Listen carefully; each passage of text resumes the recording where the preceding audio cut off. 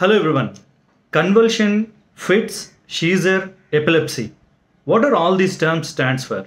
And there is a lot of confusion among all these terms. Let us understand them clearly in this video. Now first of all, understand this.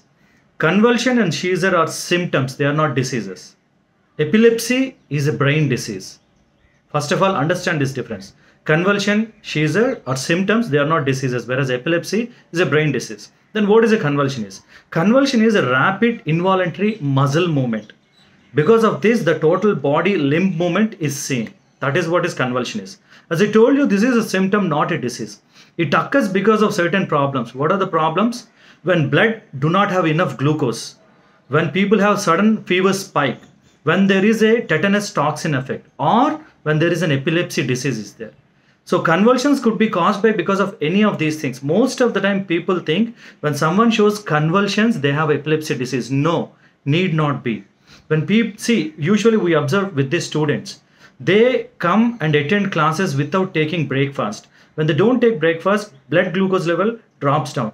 That may cause convulsions, rapid body movements in certain students, in certain people also. So that is what convulsion is. So the underlying cause is low glucose level. It is not epilepsy. Or in young people, infants and children, when they have fever more than 1 or 2 degrees or 1 or 3 degrees, they may have convulsions, the rapid body movements. Again, that is not epilepsy. That is fever-induced seizures. It is called as febrile seizures. It is not a disease.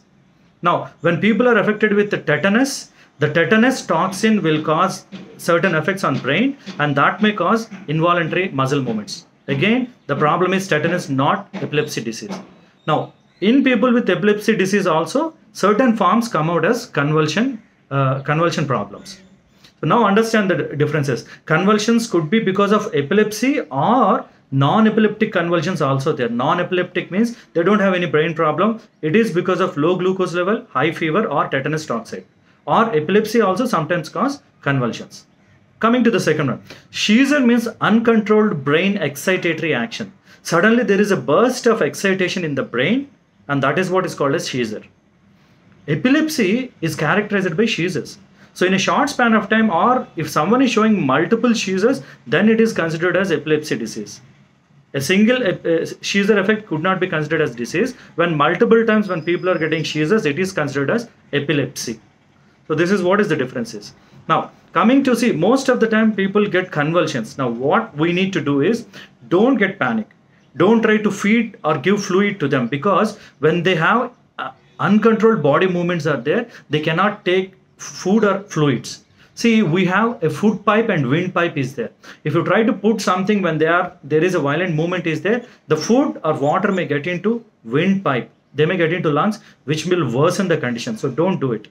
Don't try to control the convulsions also. Just leave them as such. It will be there only for 2 to 3 minutes. After that, they don't even know what happened to them, because it is intense activity. Their energy levels will go down. Let them calm down. Tell them nothing has happened, and slowly, and then try to feed them. When they are completely out of convulsions, then try to give anything to them. This is how we need to take care of them. Regarding epilepsy, they need to consult a doctor and they need to take a therapy course. The drug course need to be given. So this is what is about convulsions, epilepsy and seizure. Now fits is another name for seizures. The uncontrolled brain excitatory action is also called as fits. So I hope this is useful. Thank you for watching this video.